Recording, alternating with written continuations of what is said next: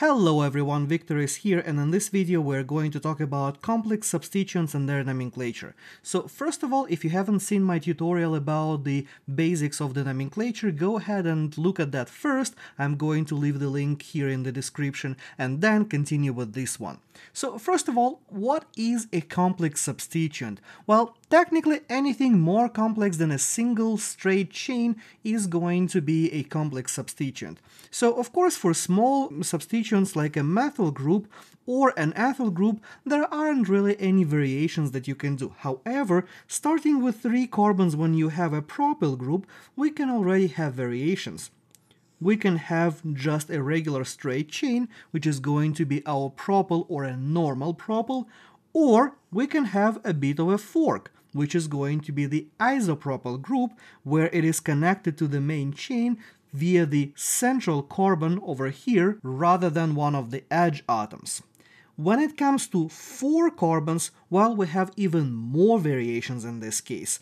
We can have just a normal straight chain, which is going to be our regular butyl group, or we can have an isobutyl group where our molecule forks in the middle, or we can have a sec-butyl group where we are connecting our 4 carbons via the second carbon, or we can even have a third butyl where our structure looks kind of like a chicken leg over here. These are what we call a retained name. So isopropyl, isobutyl, terbutyl, etc. those are retained common names, and the current IUPAC version does allow you to use those names in the construction of your names for as long as you're using just the retained names for the first 4 atoms. Any common names for 5 atoms and above that are no longer accepted by the IUPAC rules, so even if you know those names like amyl for the 5 carbon group, etc., do not use those names. Another thing that I want to point out, which is very important thing to point out about the alphabetical order. When it comes to our common or retained names here, the prefix iso is counted for the alphabet. However, prefix sec and tert are not counted for the alphabet. Also, iso spelled together with our molecule name, or our group name I should say, while sec and tert, they are not spelled together, they are spelled through the hyphen. So, for as long as the thing spelled together with the name, then the thing is going to be counted for the alphabet. It's kind of easy to remember this way. So iso is counted, sec and tert is not counted for the alphabet. Alright, so what are we going to do for something with 5 carbons or more? If I have just a straight chain, something like this, well, that's easy. That's simply a pentyl group. Nothing special about it. But what if my chain is connected to the parent somewhere in the middle? What if my connection to the parent chain is sitting in the middle of the molecule like that? What am I going to do in that case? Well, I think it will be the easiest to illustrate how we approach those molecules using an example. So let's say I have a molecule like the one I just drew on the right. First step, in any kind of nomenclature, we are going to find the longest continuous chain, and in this particular case, the longest continuous chain is going to be our 6-membered ring, which means that the parent, or the principal chain in this case, is going to be just the cyclohexane. Now, I have 2 substituents. I have a smaller substituent up top, well, that's just a simple 2-carbon substituent, so that is going to be just the ethyl group. However, I have another substituent on the bottom right, and that one is a little bit more complicated than a simple straight chain. So the rules are the following. First of all, I'm going to find the carbon through which my complex substituent is attached to the parent molecule. This one. This is where I'm going to start my numbering. And just like for any other name, I'm going to find the longest continuous chain. However, the longest continuous chain has to start from that carbon where I am attaching that to my parent chain. In this case, my longest continuous chain is going to be 1, 2, 3, 4 carbons long, just like that. Next, once I found my longest continuous chain, I'm going to name it as if it was a standalone molecule, but the ending is still going to be YL, just like for any other substituent, and we're going to take the whole name into parentheses. So in this case, for the simplicity's sake, I'm going to redraw my group So this is my connection point to the main molecule. Then I have 1, 2, 3, 4 carbons and the substituent over there. So I have 1, 2, 3, 4, and then I have a substituent group over here. This is the methyl substituent group, which means that if that was a molecule on its own, the name for that would be 1-methyl, then the parent has the root but, but instead of ane, I'm going to add the ending YL, because it is still a substituent. And as I've mentioned before, I'm going to put that into parentheses. So that is going to be what I'm going to add to my parent name when I'm constructing the whole name. And the last thing that I want to point out here is that everything inside of your parentheses is counted for the alphabet and the alphabetical order, which means that if I'm putting this name together, my alphabetical order will have E first and M second, because M in this case will count for the alphabet. If there were any numeric prefixes inside of my parentheses, like di, tri, tetra, etc., those, unlike in the regular naming, would also count for the alphabet. So as I said, anything inside of parentheses counts. So this way, if I wanted to give a full name for my molecule in this example, I'm going to start with the ethyl group. I'm going to say that in the first position I have the ethyl group, then in the third position I have my complex substituent, which is 1-methyl-butyl, and finally I'm going to add my parent name, which is cyclohexane. Notice I am not showing any dashes or spaces or anything between my parentheses and the next letter. Parentheses, we're essentially treating that as if it was a letter, and we know that we only separate letters with numbers with the dash and numbers between themselves with a comma. So in this case, parentheses, they're just there, but we're not separating them or treating them as anything special. Alright, let's look at one more example here. First step is to find the longest continuous chain. In this particular case, it's going to be the 8-carbon chain like that. The next step in nomenclature is going to be to find the order how I'm going to number my chain, and I need to number it in such a way as to give the lowest possible numbers to my substituents.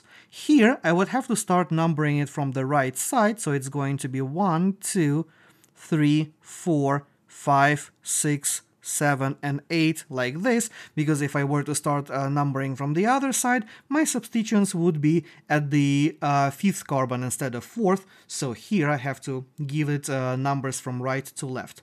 Now, the substituents that I have here, these two groups, those are the isopropyl groups, which is going to be a common or retained name, or if I wanted to use the systematic or the IUPAC name, would give me 1-methyl ethyl group. But here is the thing, I have two of those groups, so whenever I'm constructing the name for my molecule, I would need to say that I have two of those groups at the 4th position, and that's where we kind of run into an interesting situation. If I am using simple, common, retained names, then I can use my normal numeric prefixes like di, tri, tetra, penta, etc. However, if I'm going to be using the complex names, before the parentheses I'm no longer going to see di, tri, tetra, penta, etc. I'm going to see special names for those. For 2, instead of di, we're going to use bis. For 3, instead of tri, we are going to use tris.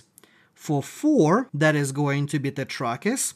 For 5, it's going to be pentakis, and so on. So essentially, you are going to add your regular numeric prefix starting with 4, 5, and 6, and so on, and add a kis to it. For 6, you're going to use hexakis instead of hexa. For 7, it's going to be heptakis instead of hepta, etc.